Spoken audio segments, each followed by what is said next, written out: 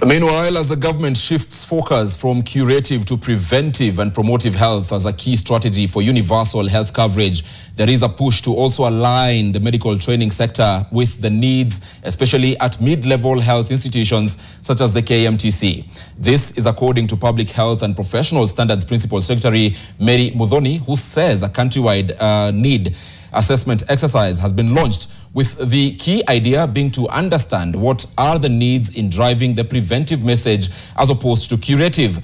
Speaking in Juja, where she attended a college graduation for community health promoters, PS Muthoni says the Ministry of Health will soon be implementing a health professionals policy, which will guide areas of investment and heavily determine what will be taught in schools and professional needs. Muthoni notes that the ministry was working closely with the county governments to provide budgets for employment of health professionals at all cadres. It is important to note that for the first time ever, we will be winding up on the having a health professionals policy for the country.